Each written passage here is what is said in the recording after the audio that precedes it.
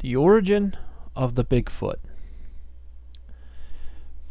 In Genesis 6, chapter 6, the origin of the Nephilim. When men began to multiply on earth, and daughters were born to them, the sons of heaven saw how beautiful the daughters of men were. And so they took for their wives as many of them as they chose.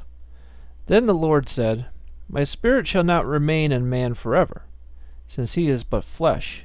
His days shall comprise 120 years. At that time the Nephilim appeared on earth, as well as later, after the sons of heaven had intercourse with the daughters of man, who bore them sons. They were the heroes of old, the men of renown.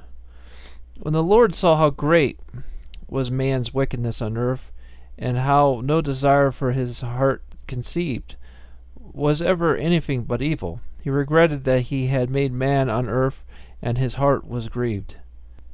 The origin of the Bigfoot. The Bigfoot is a missing pre-human hybrid that was designed originally by the Elohim. When the Agigi became restless from endless labor, the gods created a breed of workers. The first mutation of the Neanderthal resulted in a powerful, intelligent being, similar to the Elohim, but far too feral and animal-like to be made docile for the work that was needed to be done.